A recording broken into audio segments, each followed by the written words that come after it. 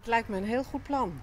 Toen wij hier zo'n 35 jaar geleden kwamen wonen, toen was het plan er al. En toen werd ons al verteld dat het hier rustiger zou worden op de weg. En daar hebben wij tot nu toe nog niet veel van gemerkt. Al tientallen jaren eindigt de A8 op deze rotonde. En ook net zo lang wordt al gesproken over het aanleggen van de verbinding tussen de A8 en de A9. Maar die weg ligt er nog steeds niet. De provincie en de Stadsregio Amsterdam hebben het plan nu opnieuw op de kaart gezet en willen dat de weg er nu echt over een paar jaar ligt. Dat tot grote vreugde van de lokale ondernemers. Ja, eindelijk zou ik zeggen. We zijn er geloof ik al 40 jaar mee bezig.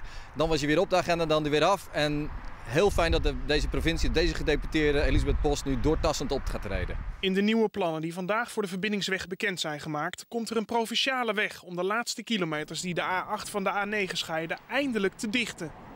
In Krommenie kijken ze er naar uit, want dat zou veel minder verkeer door het dorp betekenen. Ja, super. Mooi bericht. Absoluut. Zeker. Lang op gewacht. Ik geloof het haast niet meer. We wachten het af. Het plan om te verhuizen waarden, maar die zullen wel op de lange baan geschoven gaan worden. Er is haast geboden, want in 2016 gaat de Velsertunnel tijdelijk dicht. VNO-NCW hoopt dat de verbindingsweg dan gereed is, want anders zouden de gevolgen desastreus kunnen zijn. Ik voorzie gewoon faillissementen als we niet deze weg er hebben liggen en de Velsertunnel gaat dicht.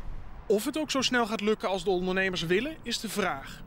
De weg kost 100 miljoen euro en er ontbreekt nog 40 miljoen.